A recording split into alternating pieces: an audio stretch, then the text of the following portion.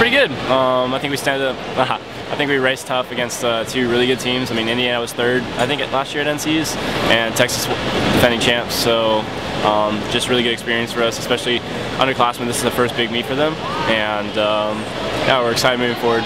Some good things to work on, and it'll be good to see what we can do at mid-season meet. So. I'm good with it. I want to be kind of available, flexible for whatever the coaches want to put me in. Obviously last year we lost like a huge senior class with Caleb, Mark, Jan, Ben Lawless, Bango, and a lot of really great guys. So there's there's some holes to be filled.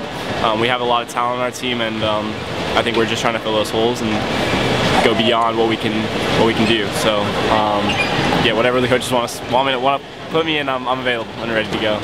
Like, all classes on our team understand that that was a huge class in regards to points and leadership, and we had a talk at the beginning of the year just saying that because there's that large gap, it needs to be filled by everyone from top down and down up. So like the freshmen, not only do they need to like work hard, contribute, but they also have a leadership standpoint in that they can speak up and contribute to the team, or like give advice or constructive criticism to upperclassmen and vice versa. Well, Coach Nessie and Coach Steve are doing a great job.